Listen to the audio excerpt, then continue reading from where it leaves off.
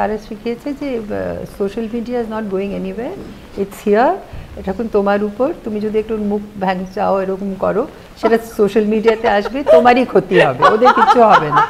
আমি করিনাকে বললাম, যখন বিয়ে করে যখন নতুন বউ ঘরে আসে তখন সেটা আমাদের রেসপন্সিবিলিটি, ও তো আমাদের কাছে এলো না। আমি সেরকম ওদের হয়ে কোনো ইচ্ছে রাখি না, মানে ছেলে হিসেবে হ্যাঁ সবার ভালো লেগেছিল। তখন সব তৈমুরকে নিয়ে লাফালাফি করছিল।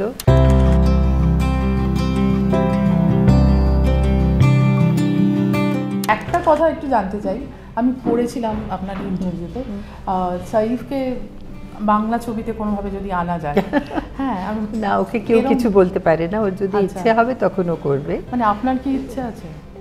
না, আমি সেরকম ওদের হয়ে কোনো ইচ্ছে রাখি না, মানে ছেলে হিসেবে। কিন্তু ওরা সবাই অভিনয় খুব ভালো করে, আর সবাই একটা পরিণীতা মানে বাংলা ইয়ে করেও ছিল না, আর ওরা সব জানে কি করতে হয় কি না করতে হয়, সেই জন্য আমি অতটা নাক গলাই না ওদের মধ্যে। কিন্তু অফকোর্স যদি বাংলা ছবিতে করে, আমি মানে বাঙালিরা খুব খুশি হবে,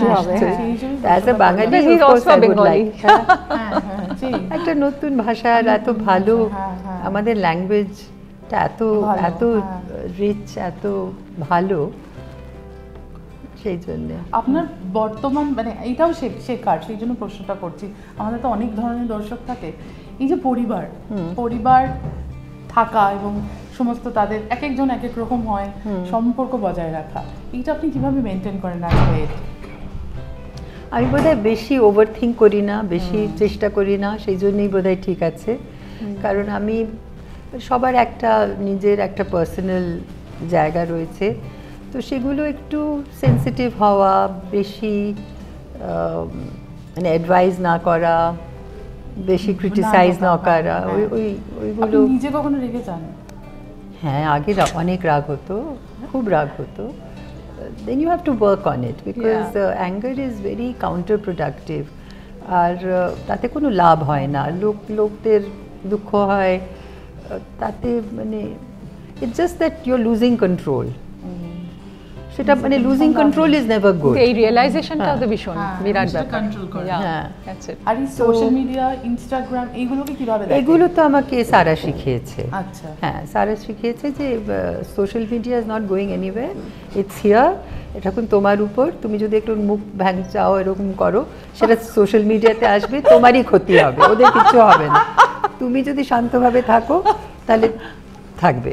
তো সেটা আমাকে সারা খুব ভালোভাবে বুঝিয়েছে, আমি একটু বুঝে নিয়েছি, and now I am okay with everybody. আর আপনার সঙ্গে করিনার একটা খুব কনভারসেশন আমরা দেখেছিলাম, সেটা ইনস্টাগ্রামেও দেখেছিলাম, ইউটিউবেও দেখেছিলাম, সেটা কিন্তু খুব ভালো লেগেছিল। হ্যাঁ, সবার ভালো লেগেছিল। তখন সব তৈমুরকে নিয়ে লাফালাফি করছিল। Wonderful conversation, that was very nice, মানে সবার ভালো লেগেছিল। ইলেকট্রিফাইং একদম। কিভাবে হ্যান্ডেল করা উচিত বাচ্চাদের, এটাও তো যে মোবাইল, মানে আমরাও তো এই বয়সে তো আমি অনেকদের কাছে শিখেছি না, অনেকেই কিছু কিছু বলেছেন যেটা আমাকে হেল্প করেছে।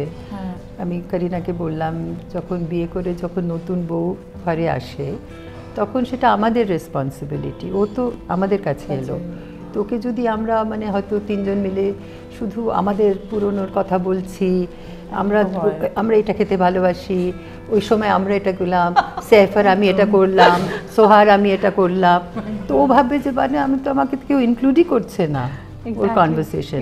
ওকে যদি আমরা ওয়েলকাম করি আর ওকে যদি ইনক্লুড করে কথাবার্তা হয় তাহলে ওর একটু ভালো লাগবে। তো ওর কমফর্ট হলে আমাদের, সেগুলো আমরাও শিখেছি, আমার শাশুড়ির কাছ থেকে শিখেছি, অন্যদের কাছ থেকে শিখেছি। এমন না যে আমরা, মানে advantage of living longer is that you no more. আর যদি সেরকম শেখার ইচ্ছে থাকে, অনেকে তো ভাবে যে আমরা জানি।